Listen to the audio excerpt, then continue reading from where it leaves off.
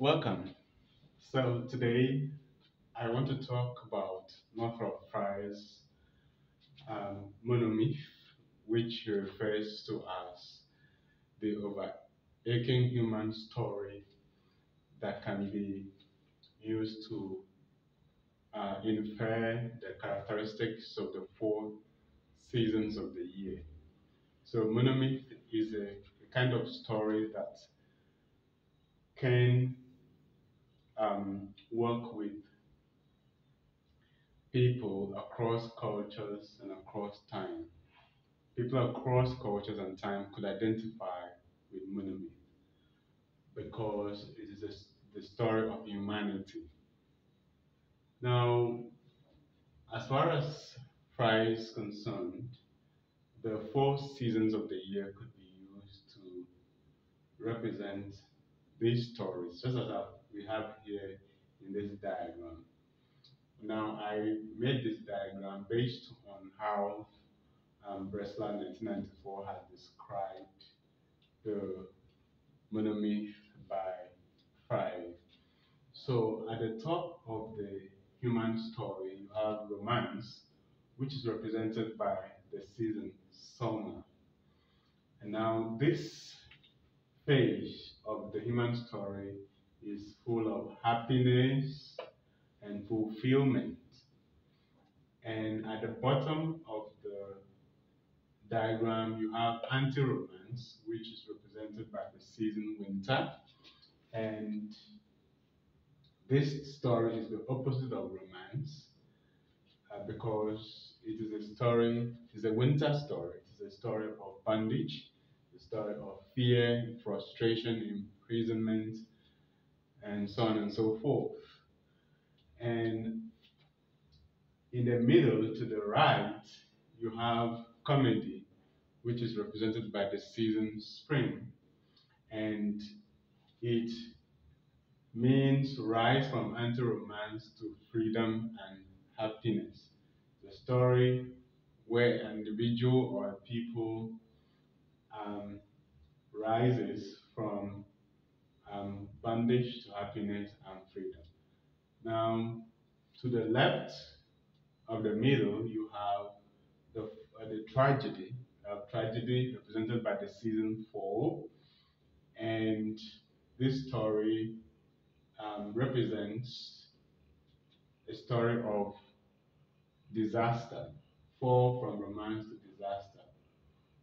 And I appreciate Frye's story because most stories could be interpreted from this perspective. For instance, if you take Things Fall Apart um, by Chinua Achebe, Okonkwo's story could be told based on this monomyth by Frye.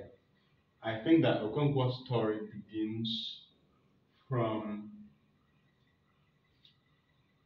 um, comedy or spring, his rise from anti-romance, his attempt to be a man of his own in the world, um, when he starts to farm, to work hard so as not to be like his father, and then the story goes on to summer. The summer of the story, Congo's story, could be seen when he has become successful in life, a great wrestler. He has married wives and had children. He has built his own house, and he's a great warrior, well respected in the clan. Um, he has titles. That's Congo's summer story. And of course, Okonkwo's anti-romance could be seen right from the time when he killed Ikemefuna. That's where his anti-romance begins. Um, this is my interpretation. You could have yours.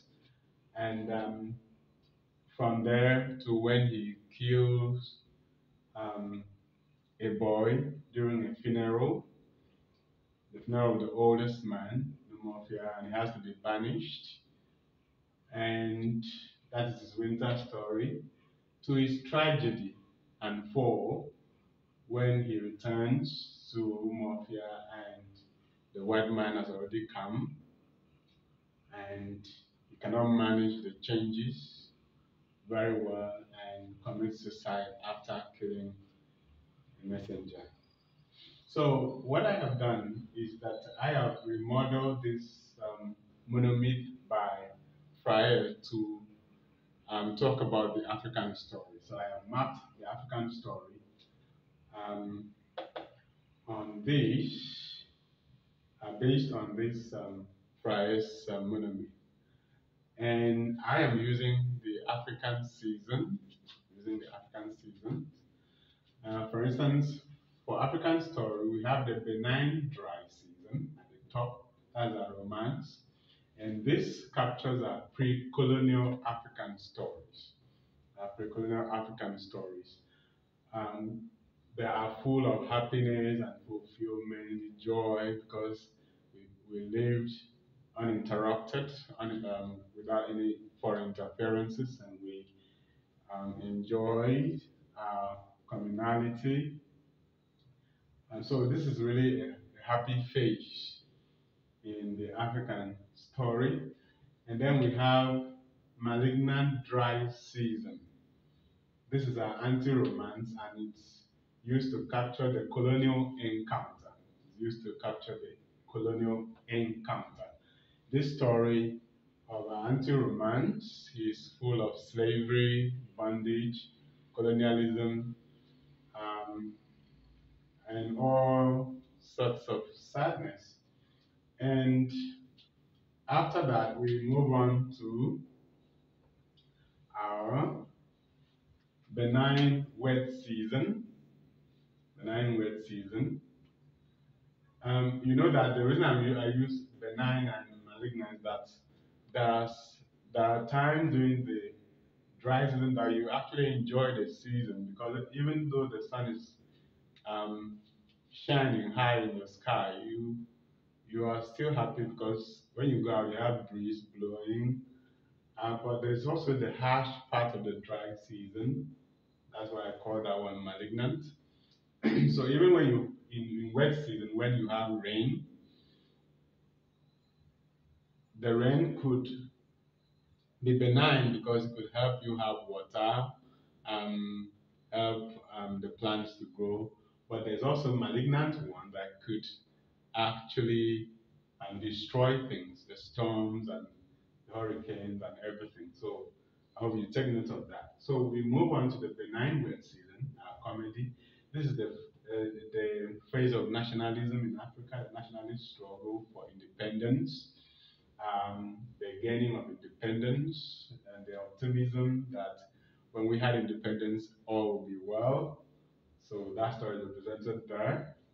And to the in the middle to the left, you now have a malignant wet season. This is a tragedy.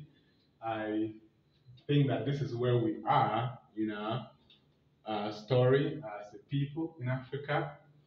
And this story talks about post-colonial disillusionment, neo-colonialism, disappointment, pessimism, which characterize milieu at the moment.